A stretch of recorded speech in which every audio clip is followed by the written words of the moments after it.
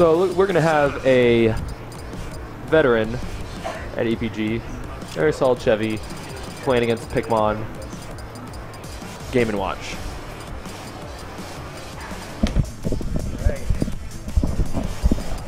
Mr. Game & Watch. Pikmon, please. I'm a little bit biased here, but I will say Pikmon, please. So he has a supporter in the chat. I don't blame him.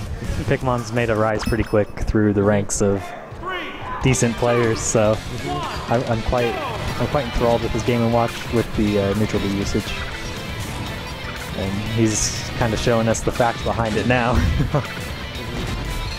I think it's surprising when you go to any tournament and the most used character is Game & Watch. I was surprised when that started. It's not Falcon, it's not Fox, it's not Marth, it's Game & Watch. Yeah. The Game & Watch meta is real now. It's the Gimmer. Everybody knows. The Gims always win. Oh wow, that was a really good bomb. Shield poke with the dash attack there for Chevy.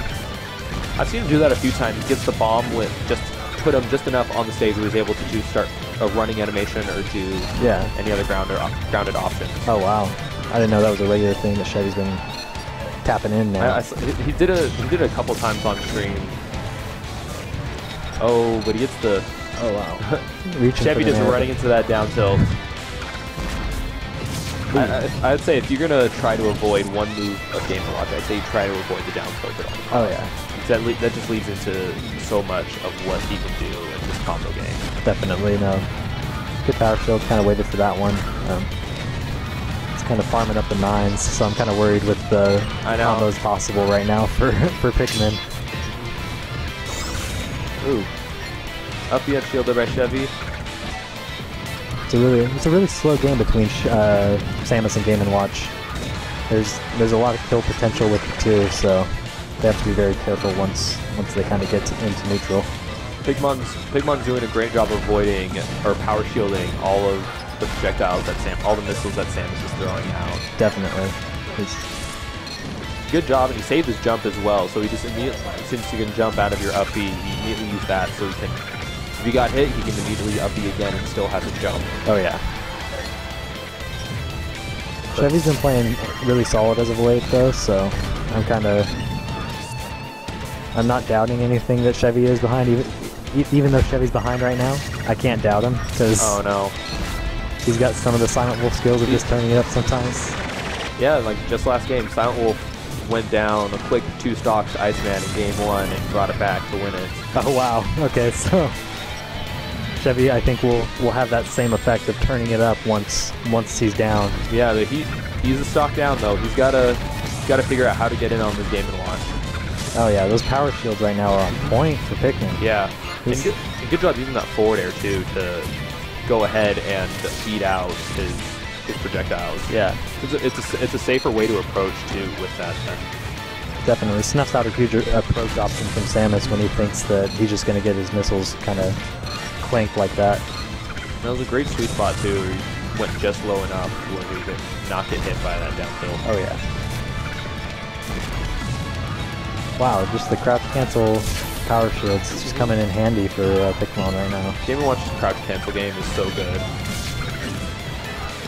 That's my it's most annoying thing. Yeah, I know it's Mario level crouch cancel, which doesn't make a lot of sense because he's so light. Yeah. You don't think that he'd be able to actually have a good crouch cancel. Chevy saw it on stage there. Good job up being instead of doing a tether, knowing that his invincibility was gone.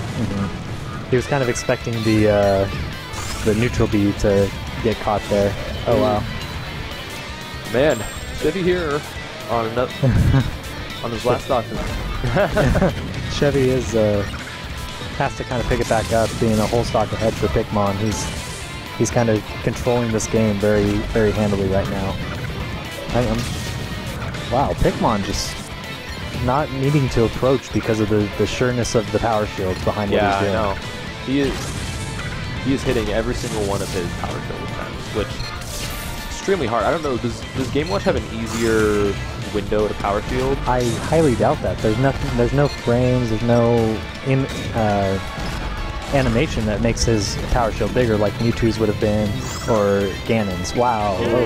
Chevy does not time SD's that, there. Yeah. Going way too low. Pikmon really kind of closed him out on the options off the ledge. Yeah, though. no, that was a solid 2-stock there. Wonder how Chevy's going to change this up. He's powering up. He changed his costume, so that's when you know Chevy's actually going to start trying. It's the color counterpick. Think he's going to go back to Battlefield, or I don't know where. I don't think he's going to go back. Interesting choice. He's going to live longer, but the Game & Watch is also going to live longer. I don't know what he's really going for behind this, but I trust Chevy in what he knows. So, but I see him having a lot of trouble.